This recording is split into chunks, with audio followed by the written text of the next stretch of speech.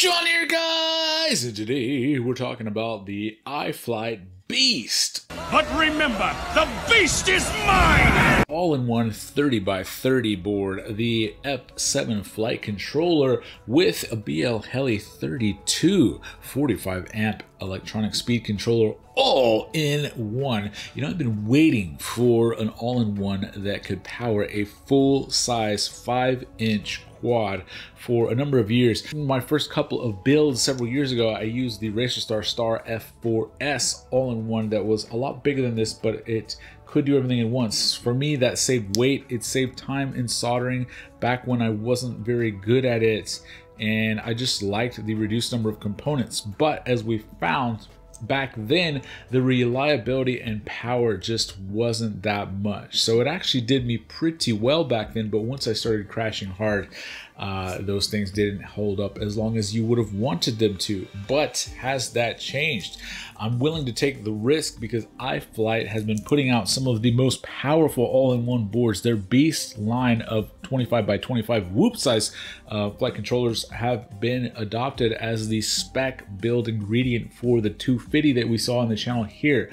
Now that is a 5-inch 4S quad, but it's an ultra light. It's much lighter, running smaller 2004 size motors, still on 5-inch, but only carrying a small action camera like the Insta360 Go 2. Well, what if we decided to use that in order to build a lightweight 5-inch freestyle quad? Run it on standard 2207 size high kV 1860 kV motors on 6S, along with an action camera attached, in this case the RunCam 5 4K.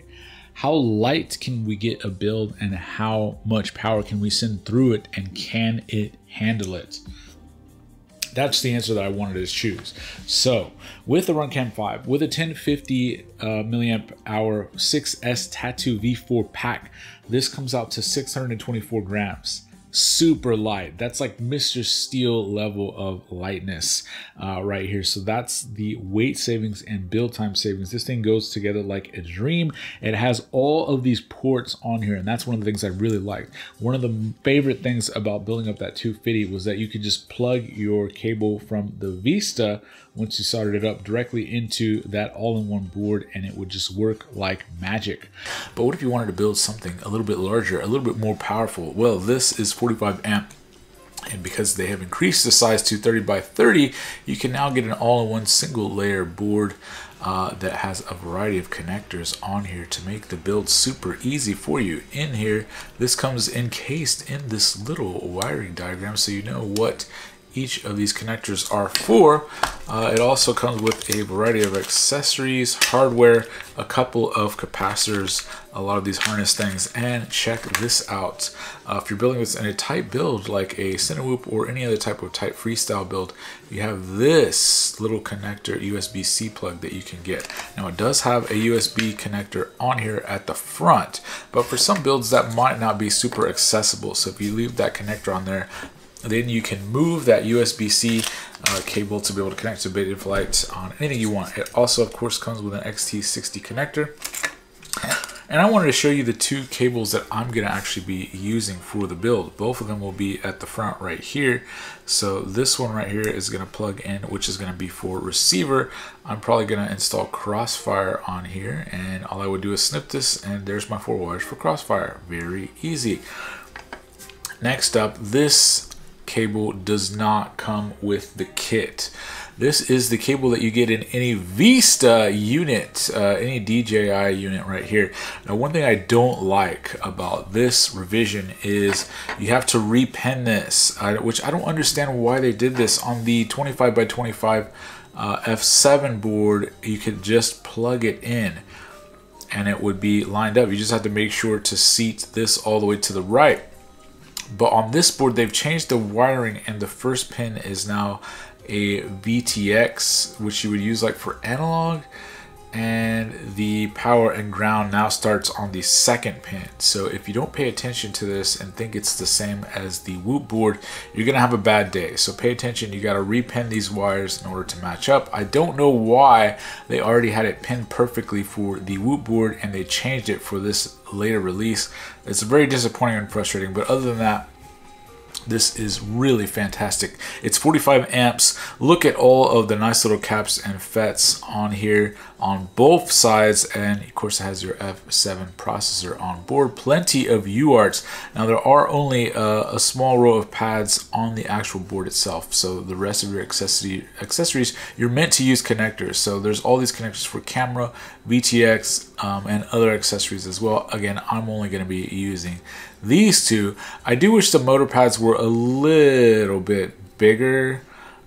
This is actually the top side right here, so this is what I'll be soldering motors to. They're a little bit shallow. The power pads are nice and large, but that's really sort of a minor gripe. Other than that, this thing, is this finally going to give you single layer safe for full-size 5-inch? All you really have to do is solder up motors and your XT60, and you are literally off to the races. Well, I don't know if I would certify fresh for racing. If you're racing, you are probably going to be on 20 by 20, and you're going to be crashing super hard. If you're a bando basher, I don't know if I would go ahead and risk this. I'm going to be flying this hard with weight on 6S punching, but I'm not probably going to be crashing hard, and that's the use case. If you are using this more for cinematic flying, I would say this is a perfect option. I also do really like that there is a plug in order to be able to have an extension wire to run USB-C on here. There's also a regular USB on here as well, so you can really configure your build any way that you want. Say if you're running like a squirt and you wanted to have access to the USB port, that feature is already included for you. It has the MPU 6000 gyro, which is the gyro that you want, and it just lets you have a bigger, better, more faster to build up build. If you're really trying to reach a specific goal for weight, this is going to be what you could potentially use, and it's been holding up for me. But for about the same price, you can get 2 boards, so that any one of those fails, it'll be less expensive to keep it up in the future. I'm going to continue to run this. This is kind of like my freestyle build. I'm going to have a full video on this Johnny 5 edition Apex that uses this coming out very soon, so stay tuned for that. But so far, several 6S packs with an action camera.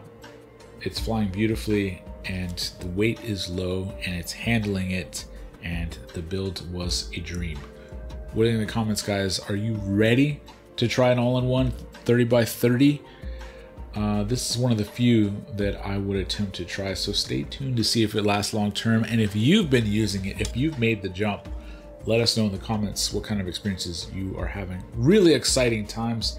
Chip shortage prices is about the only negative thing to consider during this time. But other than that, what a time to fly, guys. What a time to fly. You can spend less time on the bench, less time building, more time flying, more time getting that stick time. Thanks, guys.